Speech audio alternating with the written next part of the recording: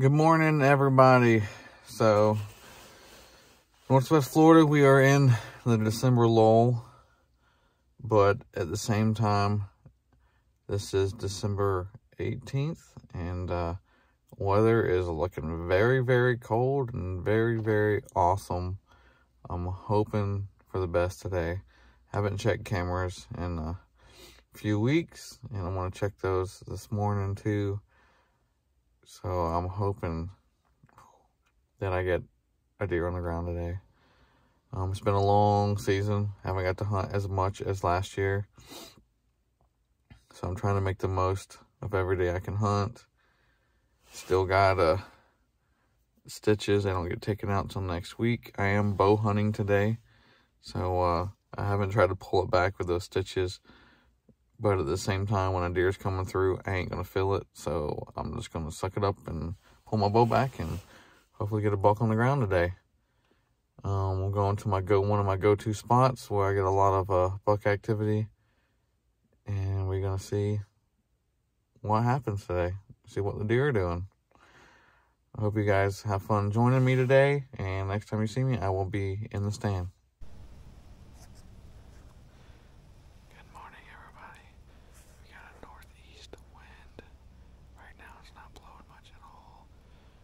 So it's mainly east because it ain't blowing much at all, falling down toward the creek. I got creek right here on my left. I got bedding up the hill on my right. They usually come right down this middle, traveling. I have a scrape right behind me that in the licking branch that they've been hitting. I got some good video, some good bucks on there. And it's 32 degrees here in Florida. So hopefully we can get on a buck. Sun should be shining. I feel like the bucks will be moving today real good. So hopefully we can get one down. Fingers crossed. Alright, so I'm going to do a little bit of a voiceover because audio for the action camera isn't very good. But today started out good. It was a chaos. This is 7:30 a.m. and I just got done doing a grunt call and shaking the tree behind me. And these bucks come running in. It's two little spikes, nothing big. They get behind me, as you'll see in the video, and they kind of push each other just for a couple seconds, and then something startles them. And they'll look behind, and then they go back the way they came. And literally about 2 minutes after they clear out, I get a 4-point and a little spike coming from behind.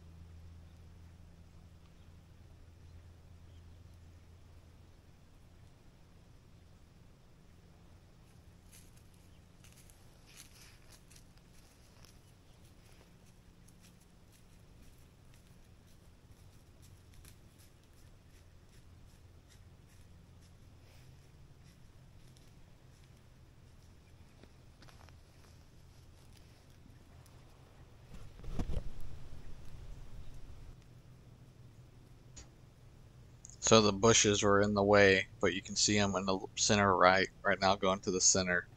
He gets in there, and the other one was tearing up this bush, so he goes in there with him, and they start butting heads. You can see a glimpse of them pushing here for a second if you just pay close attention right there, and then they jump and turn like something catches their ear or something over the hill, but I never figured out what it was.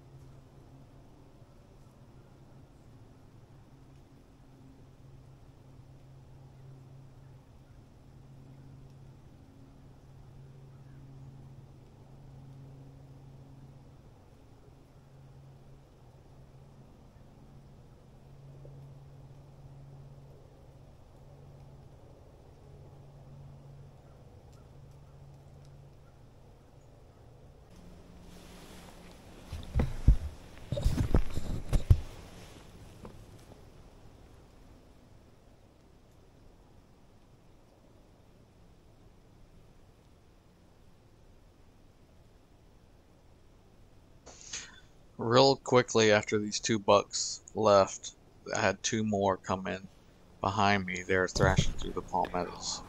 One was a little spike, littler than the two that came in, and one was a 4-point, but they all looked about the same age. They came in behind me and went to my right, to the left of the screen, and they went to this scrape that's over there. And the 4-point was hitting a branch while he let the little spike hit the scrape first, and then he goes in after, and he does some weird looking stuff, the scrape with his head, and then he kind of acts like a bronco on the way out. He runs sideways a little bit, just goofing off.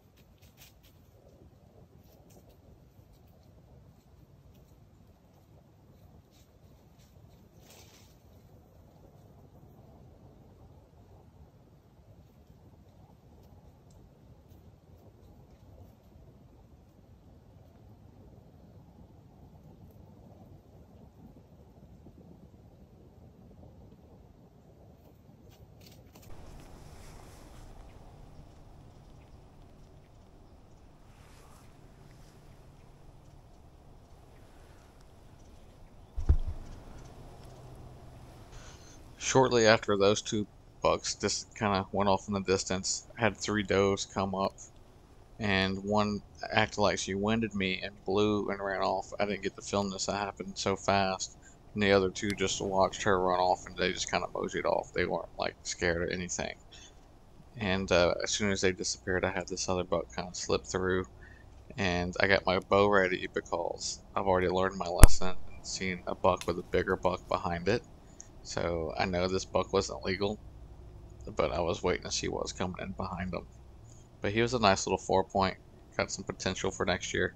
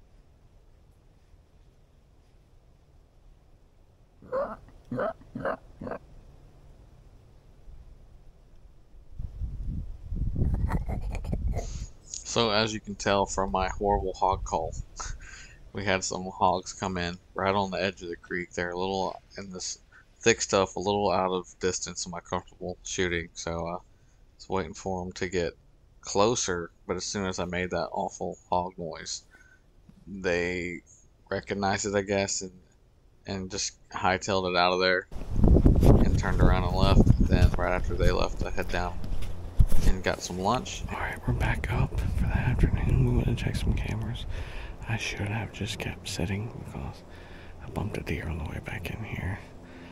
Oh, I sound like a doe, but hopefully it doesn't mess anything up for me.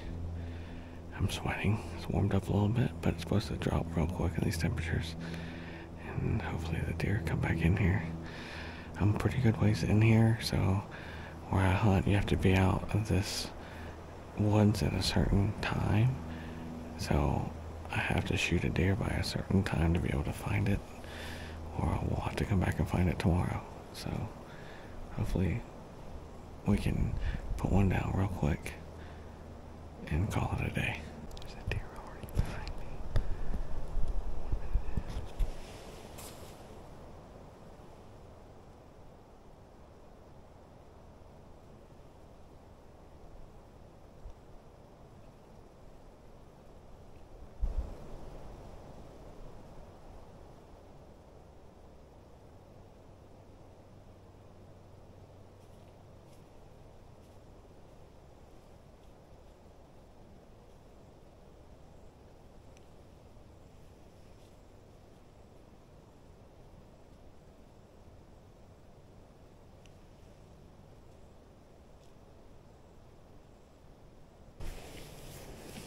Okay, that was insane. As soon as I got done with that interview of me getting back up in the tree, like literally I've been up in the tree in like for like 2 minutes, a doe just comes running up from the creek and stops right under my stand. I'm only 2 sticks high. I'm over here talking. And she hangs out for a while. And she went up the hill. I lost sight of her. But I don't think she's far. I think she's still around, so I still gotta watch my movement in here. But this wind is helping a lot.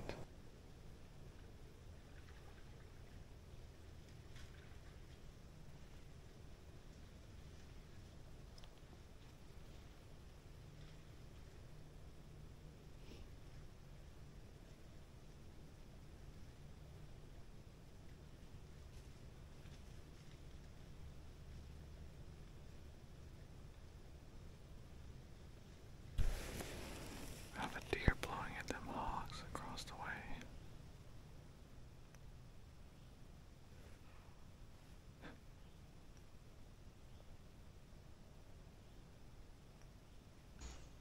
Even though I didn't get a deer down in this video, it was a nice, exciting, cold day in Florida, and I hope you guys enjoyed watching this video. Please make sure you hit the like and subscribe, and we'll see you next time.